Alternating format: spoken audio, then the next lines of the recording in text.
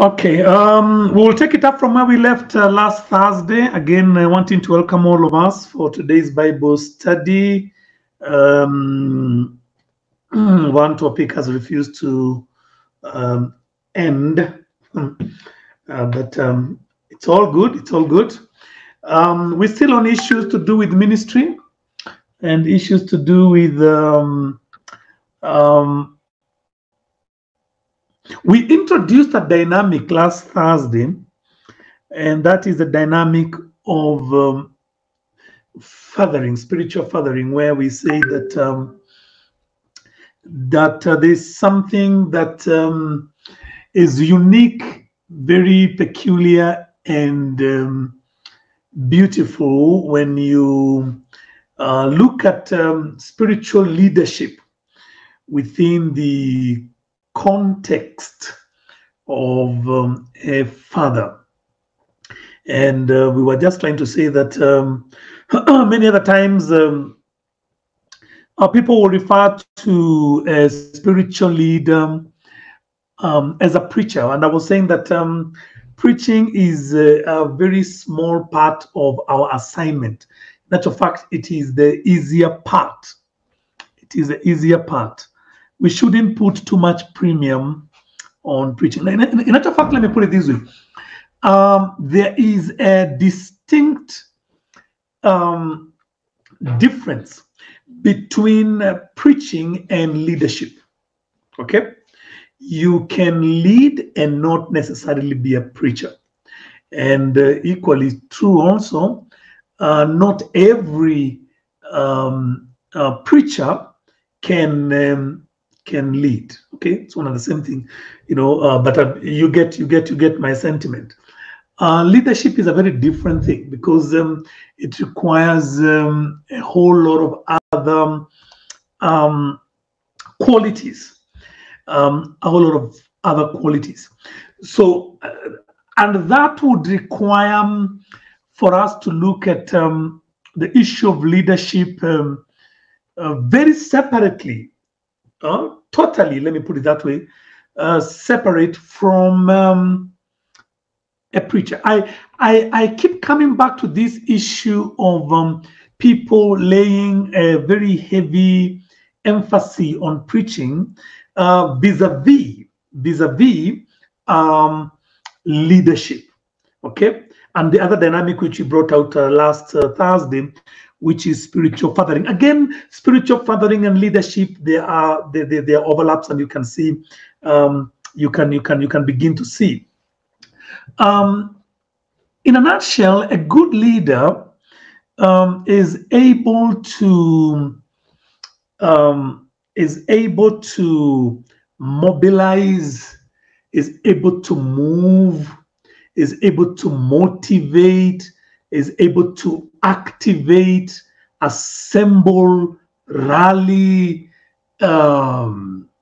inspire. I'm looking for other adjectives. People to a certain specified cause. So they do all that. You know, they rally, they motivate, they move, they inspire, they do all that. People to a specified goal. So there has to be an element of a shared objective. So the goal is specific and is shared. And they do all this while maintaining these people's enthusiasm and confidence. Okay? So that ability to move, to motivate, to rally, to activate, to assemble, and I gave a few others. People to a common goal, a shared objective, an agreed position, an agreed end, while maintaining their enthusiasm. They don't feel like they are being dragged, or they are being forced, or they are being coerced, or they are being pushed, or they are under duress or obligation or duty. It's out of delight. It's out of wanting to get to that particular point or place, which is a shared objective, a shared end, and they do that, enthusiastically. Okay, enthusiastically and confidently. So let's see if we can wrap up with the issue of fatherhood, because and this is important, because what we are dealing with today,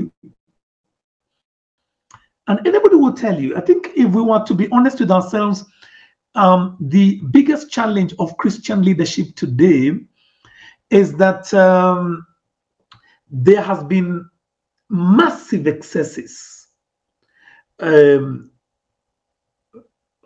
massive excesses. I'm looking for a way to say that.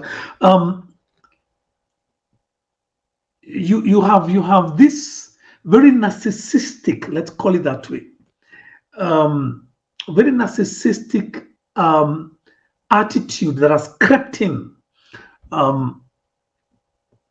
People that are always needing to be superior. That's very narcissistic. High control, exploitative, very low empathy, very low empathy. We see that all the time. Very low empathy.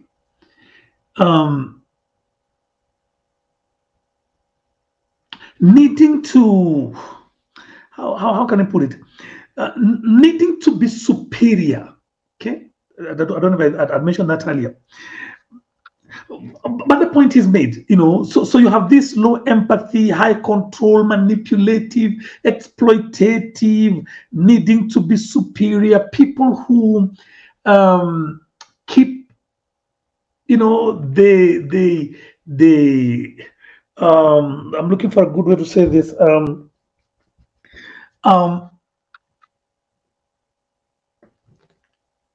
They have what you may call an alternate reality, which they come up with as they move on. In other words, very difficult to please, because to please them, it's like a moving target. It's like you need to do this. When you do that, then you need to do this, and when you do that, so people are always trying to achieve, attain, acquire, hit a target that is essentially a moving target. And you find a lot of disillusionment. You find a lot of very unhappy people, people who are confused. They're not even aware. What exactly do we need? I got saved a long time ago. Okay, that's a long time ago. After something like about 5 or so years, I started getting this feeling like there was no getting it right, to use a term. It's like either I wasn't praying hard enough, or I wasn't fasting well enough, I wasn't reading the Bible well, I wasn't living right, I wasn't talking right, I didn't have faith. There was always this defect thing. Anytime I went to the house of God, I came out feeling guilty. I came out feeling deficient and defective. It's like there was something structurally defective about my person. And I thought it was me until I began talking to people and I realized this was a corporate sense of disaffection. Many people had that feeling, but they were unable to put a word or a phrase to it. And I began to get very frustrated because I kept feeling that there was no pleasing this God, and there was no, the goal was very elusive. There was really a happy moment. When I prayed,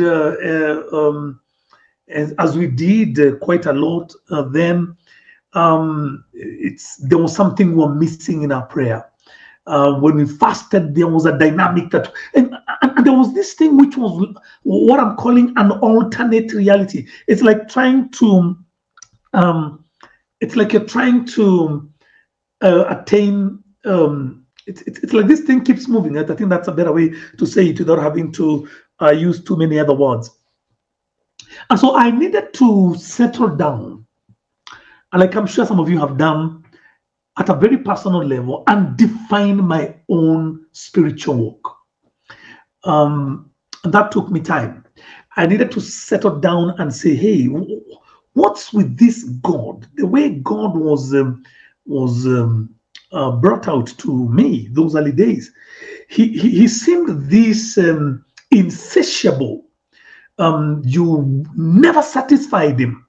There was always, messages were always very punishing.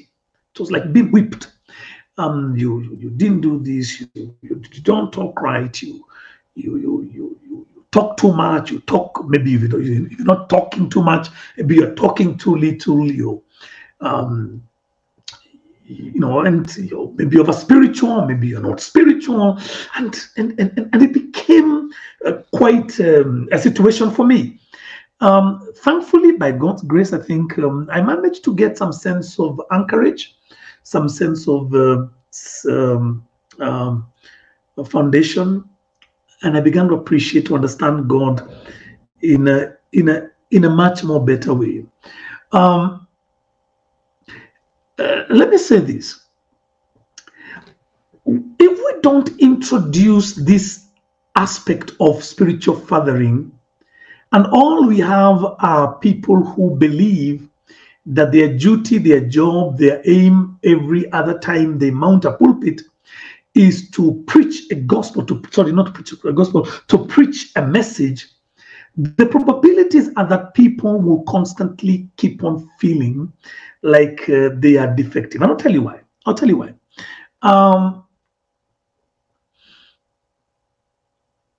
The kind of message that tickles a lot of us is a kind of message that is a kind of message which comes with an element of there's something that you are yet to allow me to develop this. Maybe I'll get better words as we move along. But the kind of sermons, the kind of messages that, when a man of God leaves the pulpit and he says that was a great, preaching, it's when people feel like they are deficient, and so he has introduced something, and now we need this thing, and if we get this thing, then we are good to go. And so there's always that need to keep on creating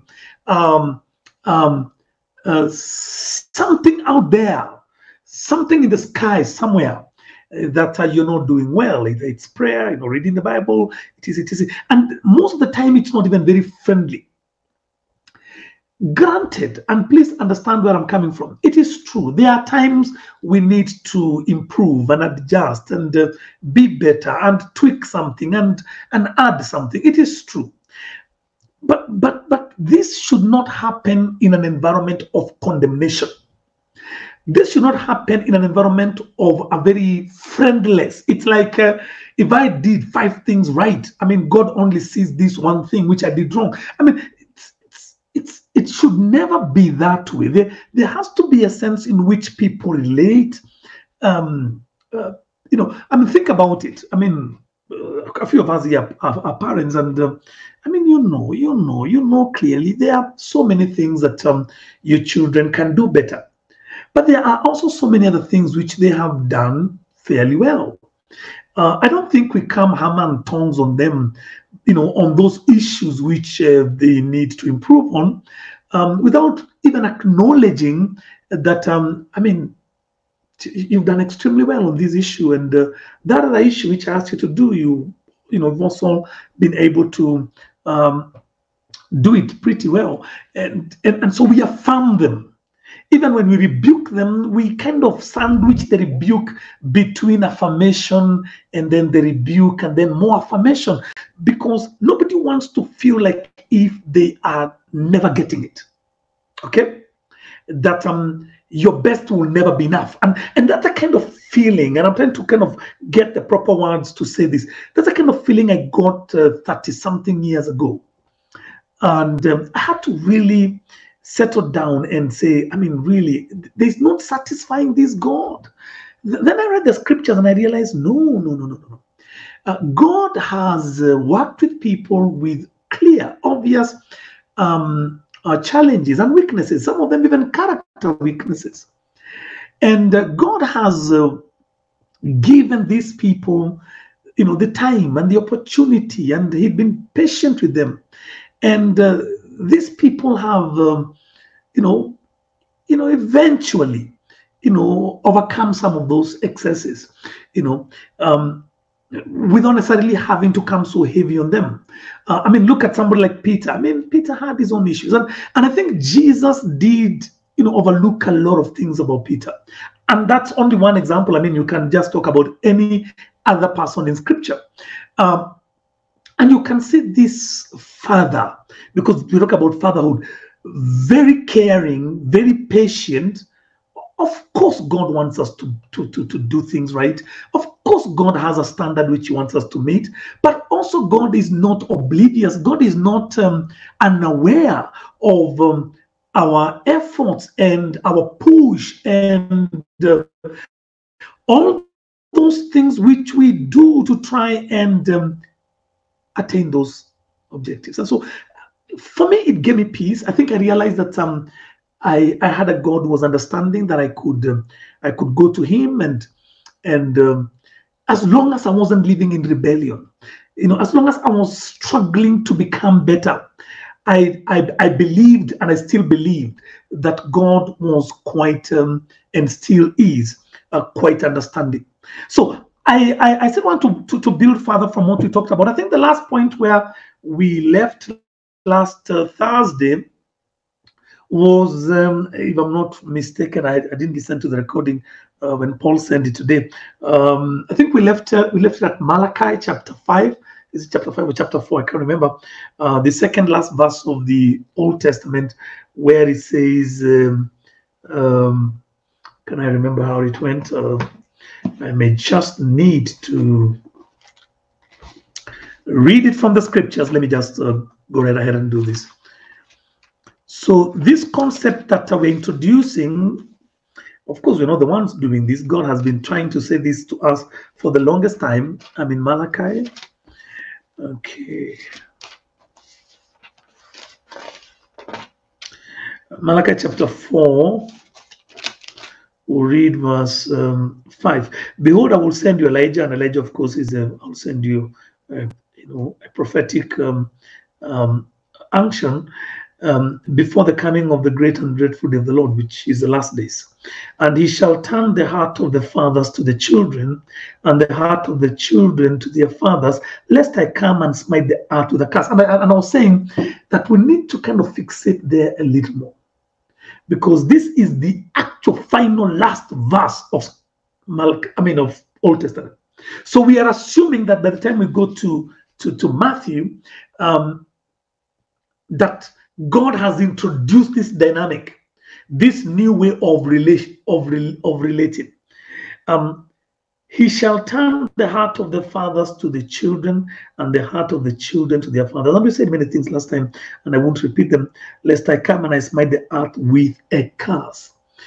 Let me put it this way. Spiritual fathering is a dynamic that God, I think I may just have to get it straight from my notes. Spiritual fathering is a divine strategy to reform society. That's what you need to write down, on that particular verse of scripture, because that's what it means. That I want to reform society. Okay?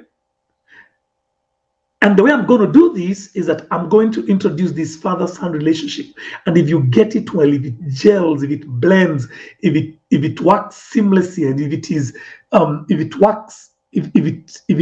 it operates as it should, the Bible says, I will not destroy the society. So spiritual fathering is a divine strategy, I put in my notes here, to reform society. I began by saying that a lot of the excesses which we see, if we just introduced that concept and people embraced that spiritual, dynamic of, I'm not just a preacher who is supposed to come up with a hot sermon, make people feel whatever. Something that ends with people saying, wow. Because there is more to preaching, to there is more to serving God than wowing people with high sounding statements and eloquence.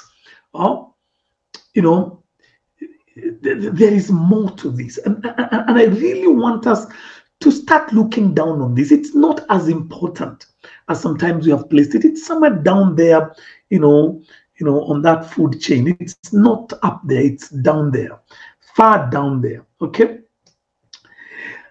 Let me also add this other point. So my number one point is that spiritual fathering is a divine strategy to reform society.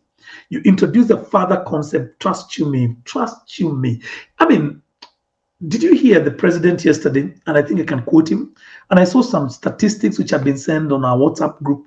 The president was actually yesterday concerned that I think Kenya is leading in a single motherhood, something like that, either in Africa or some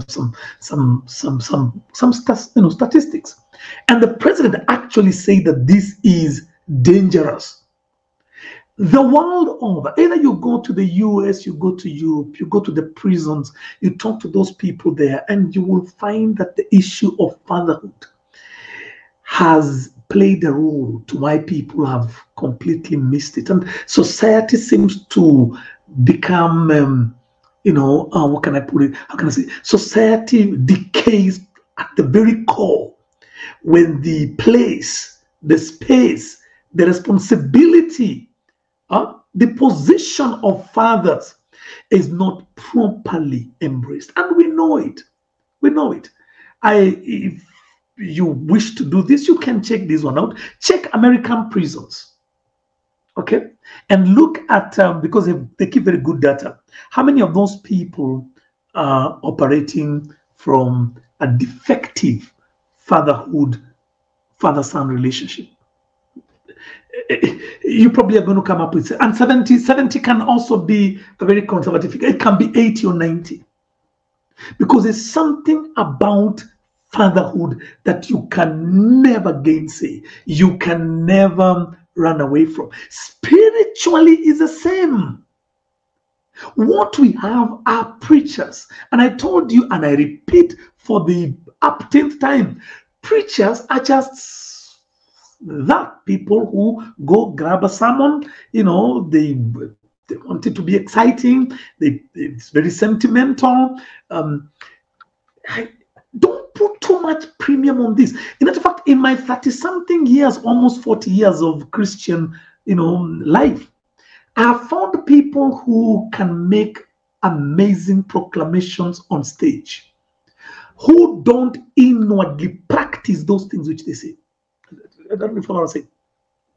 People making powerful declarations and proclamations, and inwardly they live in rebellion on those same issues. This is chicken feed. When I mean chicken feed, this is cheap. Preaching is cheap. Leadership. I mean, Paul tells Timothy, I'm a father to you. Okay? That's why Paul never addressed Timothy as Timothy without calling him my son Timothy. I'm a father to you. It means I'm concerned not only about your pulpit ministry. I'm concerned about you as a person, as a human being. Okay? As a person. And I have gone all the way back and traced your spiritual footprints from your grandmother. That's what we're reading the other time. And your mother. And it says, and I'm convinced that same faith is in you. All I'm trying to say is that this is not some cursory, casual, random guy that you've run, into. And all of a sudden now we are saying, let's do this thing. This is Elijah, Elisha. These are years of very close spiritual walk. By the time the man says, ask what you want, I want your anointing. And the man is saying, look, you've asked a hard thing. That's scripture. You've asked a hard thing. You don't give an inheritance to a stranger. There has to be vital connection. Okay? In natural life, blood connection for there to be an inheritance. So, not to belabor the point, spiritual fathering, it's the divine strategy that God wants to use to reform society. And again, please forgive me for having to repeat myself. I want you to study what lack of proper fathering has done. Okay? In society, generally, in a natural sense, then translate that spiritually, because it's the same. All truth is parallel. All truth is parallel. So if it is that bad in the natural, trust you me, it is equally very bad in the spiritual. And that's a person who can preach to us. Want a person who we can cry on their shoulder, who can be there when the business is not doing well, and not just offer prayer, and prayer is good, but even be there as a person in your morning, and your child is running some temperature at night, and you're able to say, hey, look, I'm here, I'm going through this, I'm depressed, I'm having issues with my wife, and they will not just give you high-sounding spiritual statements, but they're able to walk with you patiently on issues. It's called fathering. Number two, that spiritual fathering is the extension of the fatherhood of God in a tangible way. Let me say that again. Spiritual fathering is the extension of the fatherhood of God. So basically the model is God. So you have to study God and how because it's called our Father who art in heaven. So you have to study how God relates with us, okay, from the Bible. Spiritual fathering is the extension of the fatherhood of God in a tangible. So now God, of course, is spiritual. Now we're bringing this in a tangible way. You can feel the love. You can feel the warmth. You can feel the hospitality. You can feel the concern. You can see the care. You can feel the touch. You can feel the touch. Okay? When you're aching, when you're happy, when things are running, helter-skelter, the leadership, the father is there. Sometimes not even having all solutions, but sometimes just being there saying, bro, I'm just here to be with you. Okay? In times of weakness, and this is so, there's a certain camaraderie, there's a certain togetherness that is beyond, this is a guy who gives me great sermons. Okay? About me, I'm sure by now you know, I don't put too much premium on sermons, trust you me. Okay? I guess because I've preached so many sermons over the years, that I've done thousands and thousands and thousands of sermons, and I've come to realize how easy it is. If you know how to do this and you're a bit of experience, you can do extremely well and mean nothing. Okay? Spiritual fathering, number two, this is what I said, is the extension of the fatherhood of God in a tangible way. And this is done to reproduce the spirit of sonship in the saints. Now, when we have time, and I believe God will give us the opportunity, we'll talk about the spirit of sonship. Because it is one thing for God to be the father that he is to us. It's another thing to be a son. You understand? Paul wanted to travel with Timothy. Paul was playing the role of a spiritual father to Timothy. And then Paul realized that Timothy will have a challenge, in ministry, traveling with him, because Timothy came from a Greek father and Timothy was not physically circumcised. The Bible says that Paul circumcised him. Okay, so sonship means surrender. By the time somebody undresses before another, okay, it means there's nothing they're holding back. So we will have time, we'll talk about this, and that's just a sneak peek into sonship. Okay, it's there's something there. There's something there. Okay, so let's just put it this way, that the nature of spiritual fathering derives its blueprint from the fatherhood of God. Okay, people should not come up with their own. Let me give you some, and I know we're recording and this will go very far. Some time back, we had this issue of people calling, others fathers, and it was extremely abused. And you know it. I mean, we've been around this band for a very long time. It was heavily abused. What it meant is that you're supposed to go to this person's house, you're supposed to clean their clothes. If they have children, you're supposed to, and it became such a massive abuse. Okay, I think it's toned down a little bit now, but it was one of the most abused thing. People were made to do things which you wouldn't even do to somebody you're paying, and of course they did that without even pay.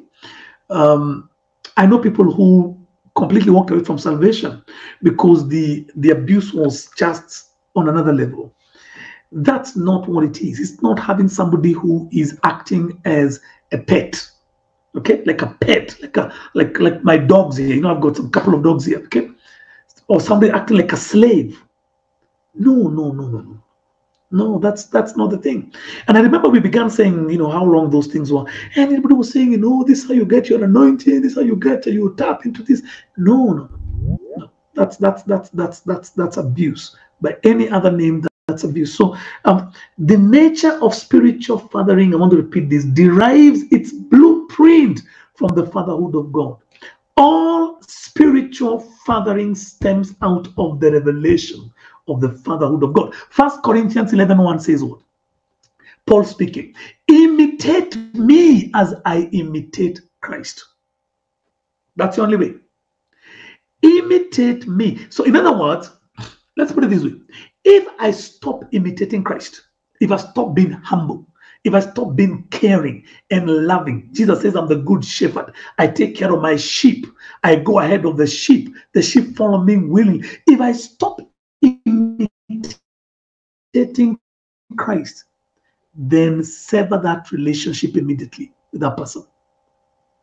I repeat, you are only mandated, I don't think that's a good word, but you are only permitted to follow a person in the name of a fatherhood-son relationship, of a father-son relationship, if that person remain connected to the fatherhood of God.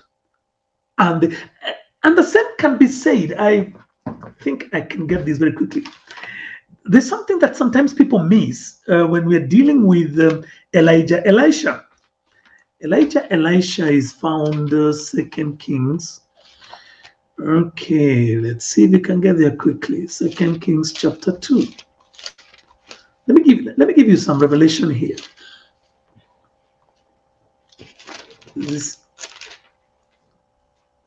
So it came to pass, the Lord would take up Elijah, verse 1,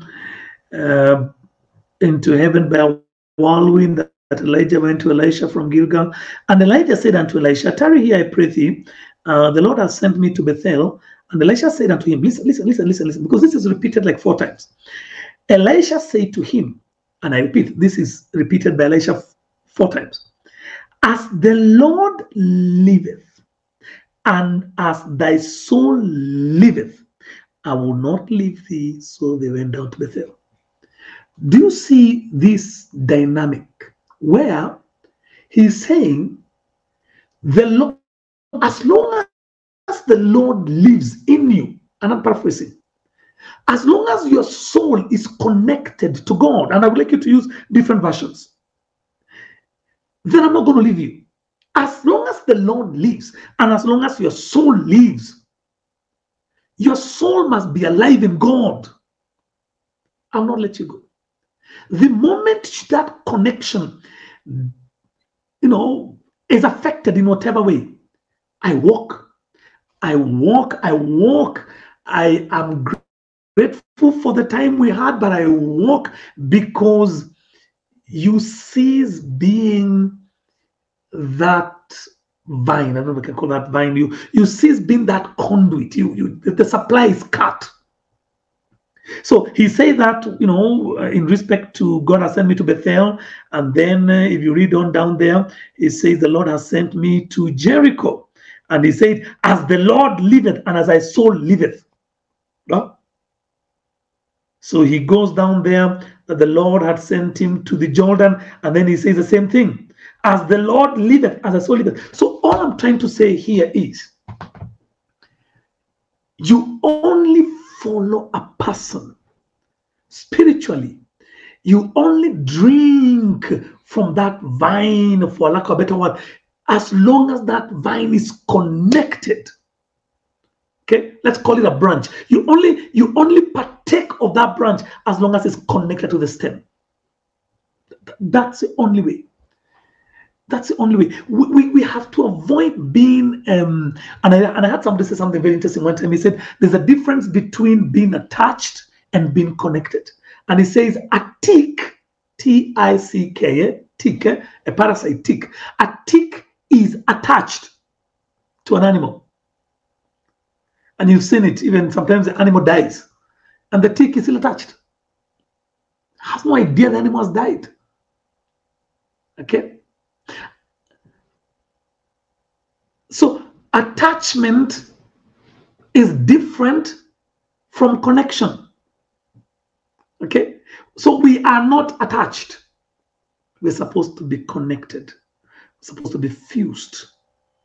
Okay? The moment that person loses their connection with God, walk. Walk. Just walk. Walk. It's time up. It's time up. Just walk. Okay?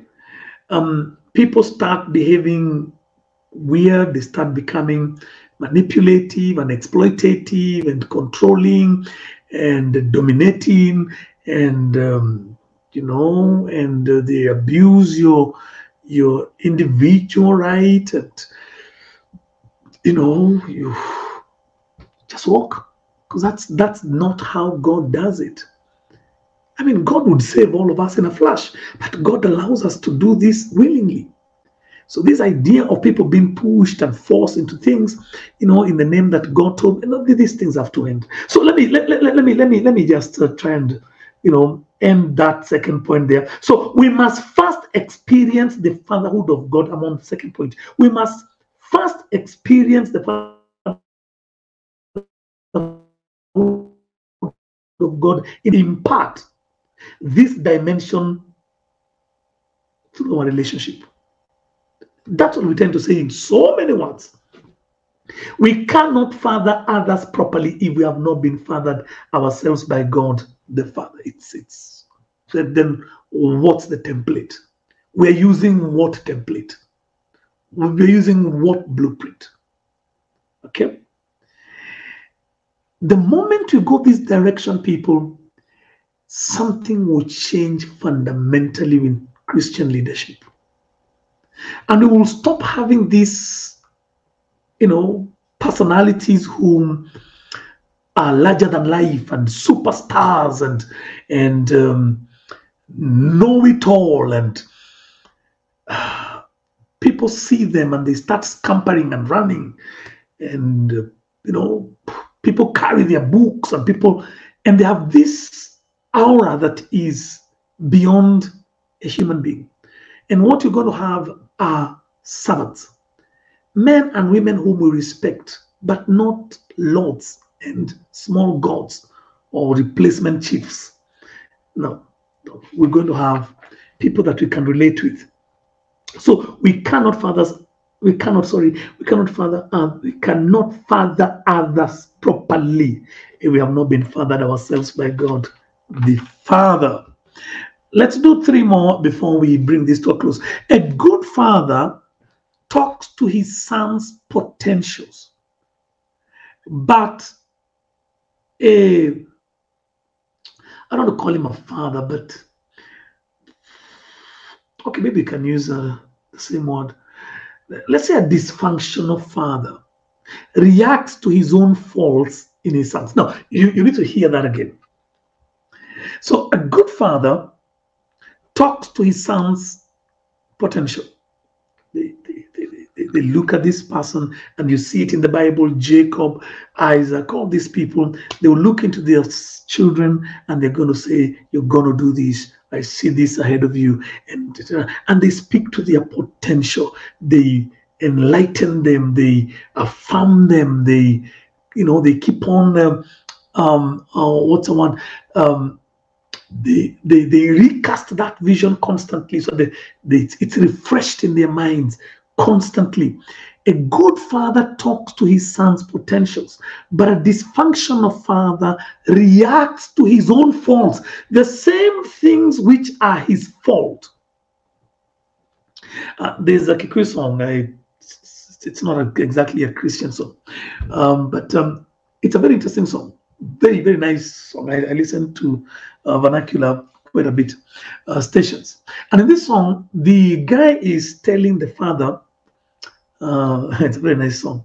He says to the father, look, why are you constantly accusing us, him and his siblings, that we don't bring you, big shopping, like, our neighbor. So he mentioned the name. It's in a song. He says, our neighbor, the father educated them. The father sold a cow. That's what the song says. The father sold a cow to take them to school. You were drinking. You were philandering. You're, having little other, marriages out there. And so we never, and the song says that we are supposed to bring shopping to you with what we also don't have, because you didn't invest in us. So I just like that thinking, that stop asking us to be what we are unable to do, because our deficiency, it's because you did not input in us. Just a nice vernacular song. So a good father talks to his son's potentials, but a bad father, a dysfunctional father, an insecure father, reacts to his own faults. So they normally say that the child you punish most is the one who resembles you more, because we punish the very thing which we struggle with when we see it in somebody else. In psychology, they call it projection. Okay, we project the things which are affecting us, we project them in other people.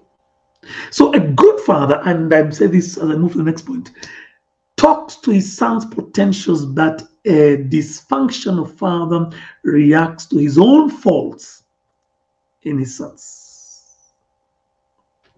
Let's take two more very quickly. What time is it? Okay, I think we can take two more. Spiritual fathering is supposed to establish self-government. Now, again, this is where you see clearly we don't need to put too much premium on preaching. The idea is not just to excite and tickle people's fancy with, like I said earlier, nice, high-sounding, sermons. The issue is to make these sons self-reliant. Self-government means self-reliant. So yesterday we were celebrating, Madaraka. It simply means we began to take care, to rule ourselves, to take care of our business. Okay, we started the journey of freeing ourselves from the shackles of colonialism.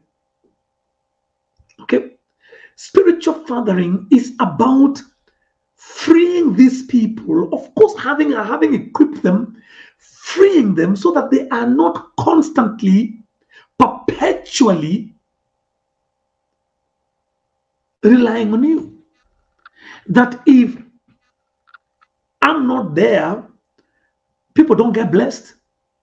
The service can't go on. There's a marked difference in the spiritual arena, if it's church or Bible study.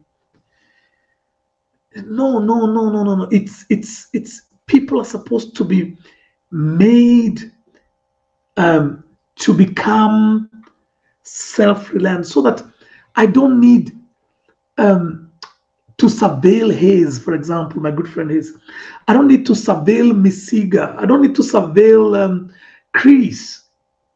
You know, surveillance like you're tagging somebody and surveilling them. No, no, no. I don't need to go following to see. I have inputted in them what it takes, the wherewithal to stand on their feet, to go fetch for their own bread, in quote, spiritual speaking, to be able to stand on their feet, fend for themselves, fight their battles, keep those victories, mark their ground, build from where we, that spiritual fathering. It's not supposed to be, we're not about followership. And I think this is a mistake. So today, if we're talking about who is doing very well in ministry, we'll be talking about followership.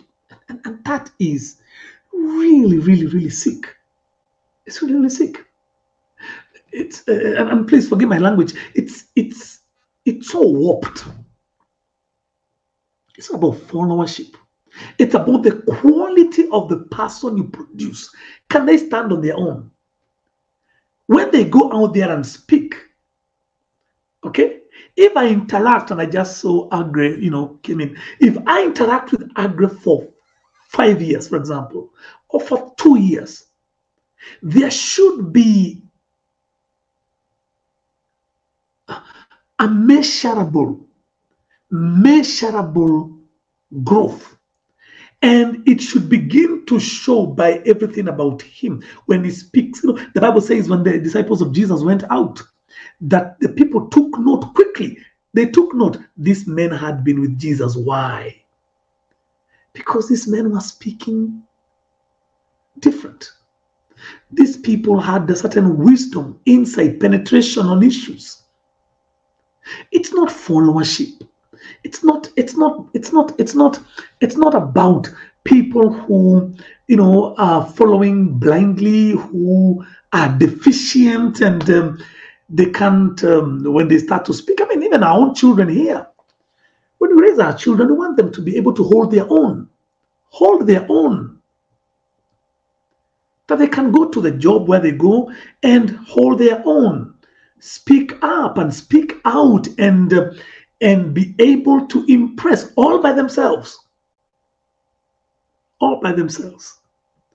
Okay? So spiritual fathering is to establish self-government. Sons are taught how to police their own lives. Take care of yourself. Fight your battles. Police your life. How to stand up for their convictions and rights, spiritual rights. How to fight for their own bread. How to fight their battles in life so that they are not totally dependent on the leader.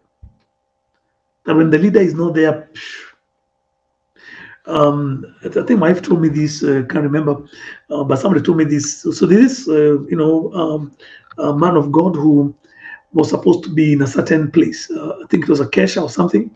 And then there was an announcement that was made that the person would not be able to make it. And literally from a packed to the brim, she drove up, including upstairs. The whole place was left vacant. That tells you something. That tells you something.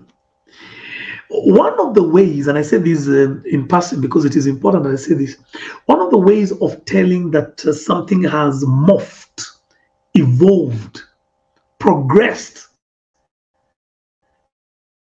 to a cult is when there is personal or personality worship. There are many ways of telling a cult, but that one is top of the pile. When a man's word becomes low, becomes it, then all your red flags should begin,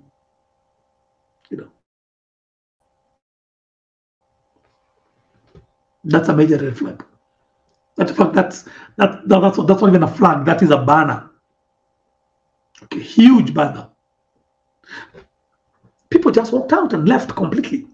So they were there for what? They were there for prayer. They were there for cash. What were they for? Okay, and that is indictive. This is what they call it. It's an indictment of spiritual maturity. Let's bring this to a close. Self-government is the ability, and this is what we're trying to say with the issue of self-government in sons. Self-government is the ability to rule one's life well until you become a blessing and an example for others. That's what it's supposed to be. Self-government simply means you're able to rule your own life, you're able to fend for yourself, stand on your feet and do your thing, and until you become a blessing to somebody else and an example to others. It is the ability to find our own resources in God, and that is very important. This Bible study has never been for finding out how great, how powerful, what a great teacher somebody is. No. It's about how can we all collectively, okay, be able to find our own resources in God, so that peradventure, for whatever reason, if I'm not around or for some reason the Bible study is no longer there, then nobody is going to wither away spiritually. People will find their own resources in God.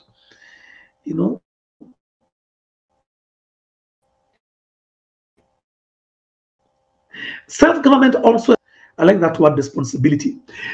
Self-government also establishes a sense of responsibility for our own lives and opens a new level in our relationship with God and His people. I think I'm going to stop there. It's 10 minutes to 10, and just allow you to go through that. I will give another 1, 2, 3, 4 when we meet next Thursday, God willing, so that at least we can have this nice and tidy, because again, like I mentioned, I want us to move away from this mob, followership kind of thinking, that somebody is doing extremely well because they, no. There's a very good verse in the Bible, Proverbs 30:30. It says there are 3 things that go well. Then it says the lion that does not turn from any, the mountain goat, the